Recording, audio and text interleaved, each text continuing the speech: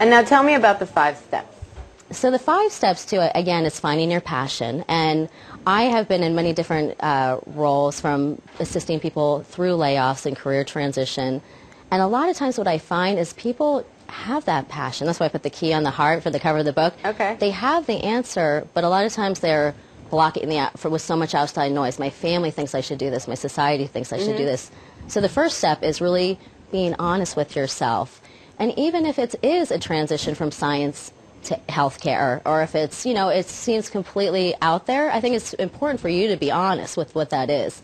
And then being really clear on what your strengths are. So your passion and your strengths are 2 important parts.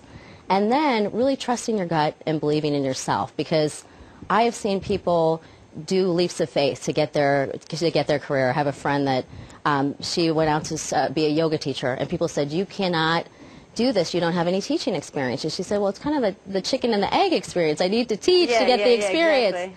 And so one day she went to class. The teacher failed to appear. She stood up. She says, "I'm a yoga teacher. I can teach this class. Are you willing to do it?" And they said, "Sure." And she got the job. So in this market, you need to be able to really to have that confidence within yourself to step up when that opportunity presents itself, right? And you need to show up to work, or somebody else might steal your job. That's right. Yeah, that's true too.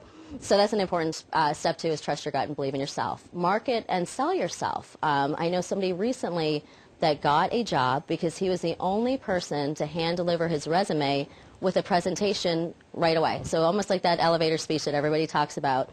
He went in, he said, "You know, I really want to personally deliver this, and this is why I feel that I'm the right person for this job." And it was a fundraising role. So he needed to be able to step up to the plate and present himself well in that role. Right. So there he was, he got the job.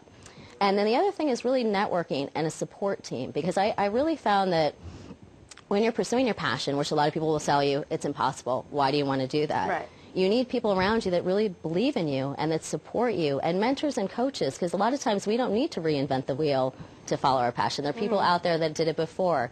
And networking. We know that that's like the #1 key, too. And in this economy right now, people really need to leverage that as much as possible. And you know, it's funny, one of my favorite stories is one of my first clients, actually, she says, "I don't even have any passion." And I said, "Oh, yes, you do." And so and it was funny. One of the saddest things I think I've ever heard. I know. It's because I think a lot of times people block that because they, you know, it's impossible. I can't live that. So it was interesting because her mom actually hired me to help her because she was a recent grad from college. And after an hour of asking her a million questions, we came up with global women policy issues in Sacramento. I said, "Well, so much for not having any passion, because we just figured it out."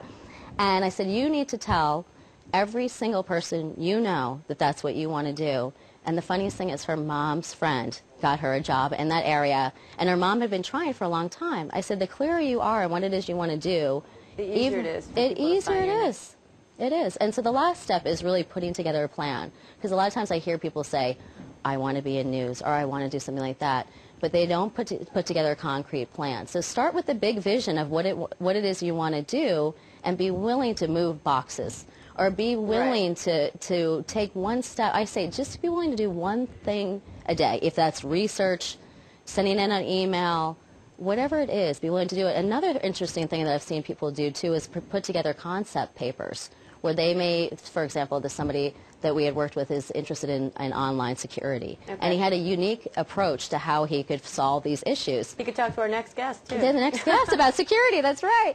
And so he actually presented this to a company. He said, "You know, I have a really unique background in security, and this is how I think that I could help you solve these particular issues." Right. And so they are really interested in talking to him. So that in this economy, it's not applying only online. It's not doing that. You have to be creative and come up with solutions for companies.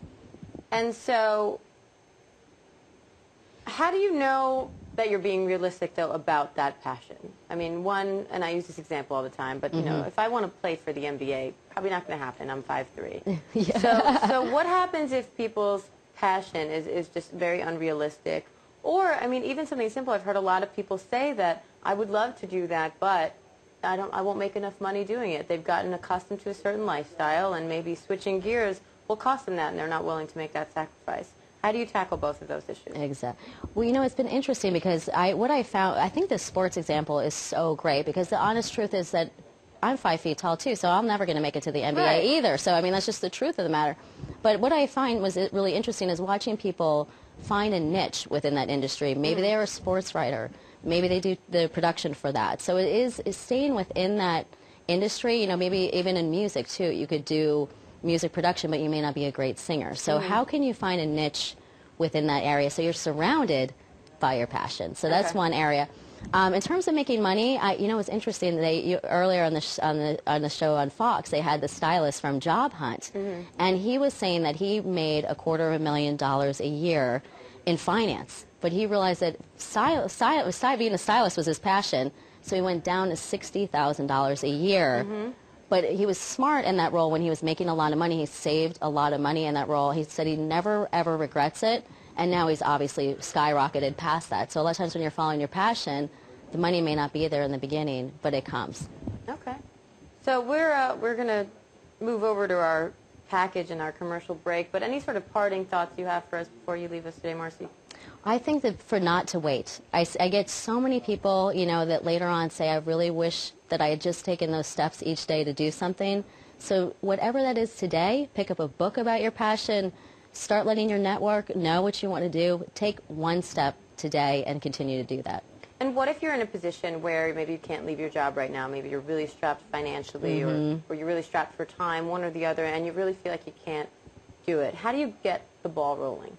Well, I think the client that I mentioned that was the science to HR, she was a great example because she worked a lot of hours in the lab, but whenever she could, she found the time to give to in a volunteer role. So I tell people, whenever you can do that at night, be reading, weekend, be volunteering. So create that time within your day. And when do you spend time with the family or do fun things? Well, in fact, in my book, I put that because that's a really good point you bring up because life is not just your career. Right. And so, yeah, it is. I have a segmented thing where it's career, family, health, you know, every finance. You actually have to take the time for that. So it's amazing what you can fit into your week if you schedule it properly. Even one person I know is every lunchtime he takes somebody out to lunch in his area of his passion. So there are creative ways to do it. Get up early, meet somebody for breakfast. All right, and where can people go to find out more? They can go to my website, is careerswithwings.com.